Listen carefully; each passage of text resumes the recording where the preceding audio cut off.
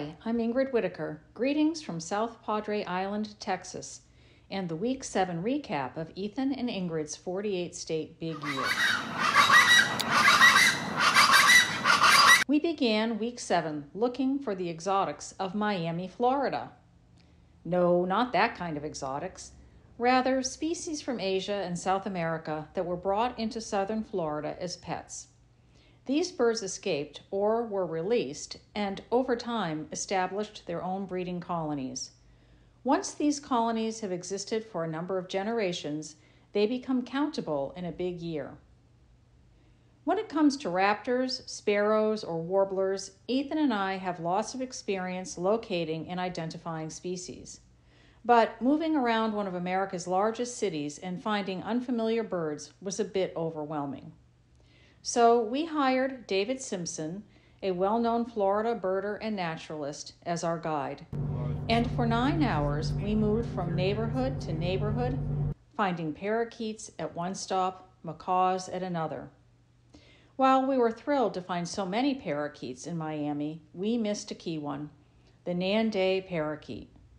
Fortunately, we found a hotspot for them on our way north, in Sarasota at the celery fields.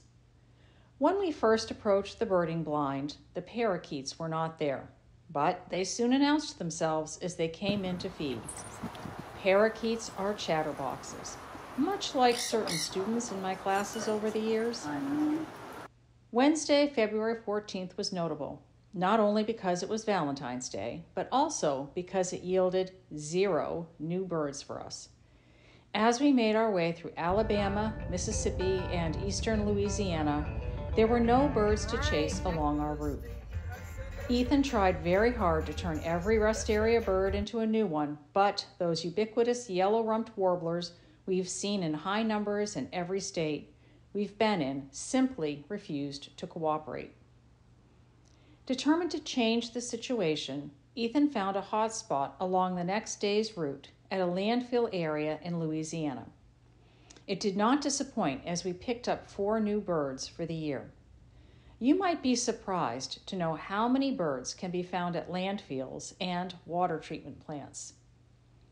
Later in the day, it was time for a rest stop and lunch. Checking the nearby sightings, I noticed several from Anahuac National Wildlife Refuge. Ethan and I first visited this wonderfully birdie wildlife drive in April 2017.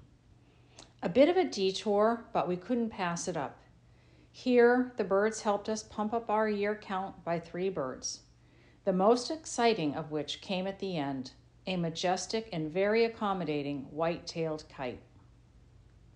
Leaving Victoria, Texas on Thursday morning, we were excited to try our luck on a tip we got from good birding friend Eddie Edwards.